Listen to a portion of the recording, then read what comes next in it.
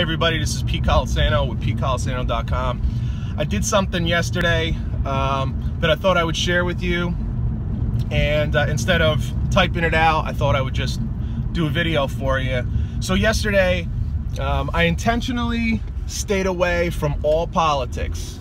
Not just on television, which is frankly pretty easy to do. You just turn your TV off. But also, I didn't click anything online. I didn't read any emails that had anything to do with politics. I didn't talk about politics with anybody. And that was done intentionally. I figured for one day just to stay away from anything that had anything to do with politics. Why would I do that? I think sometimes we get overly obsessed with all kinds of things. Politics just happens to be the one currently that people are really losing their minds over. Maybe rightfully so, maybe not. I have no idea. My guess is that most people are overdoing it on both sides. But either way, there's all kinds of things that we can get overly wrapped up in. We see it all the time with sports, professional sports.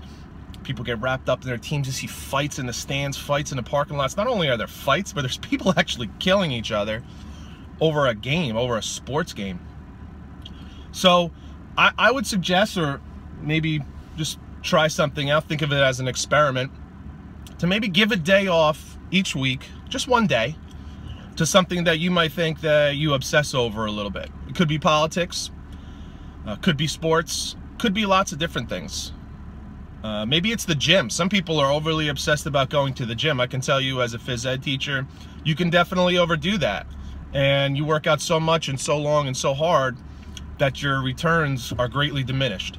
So whatever it may be, I would say at least consider taking a break. I can tell you a quick story.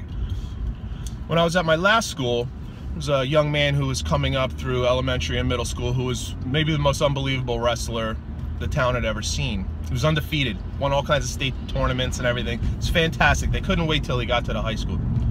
And he finally arrived at the high school, and after his freshman year with only one loss at the varsity level, which is unbelievable, he quit, never wrestled again. And everybody was like, why would he do that? And I remember thinking, it's so obvious why he would do that.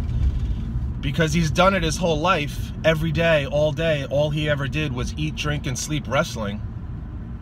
That he had had enough. He didn't want to do it anymore. It wasn't fun. It wasn't even interesting.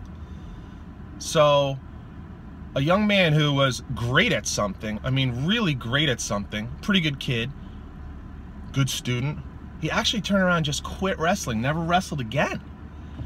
So I encourage you maybe to consider letting go of something for a day. Hey, it's important to be informed. Whether if it's politics, it's important to be informed. If you go to the gym, it's important to go to the gym. Okay? If you're into sports, that's a great thing. It's not a bad thing.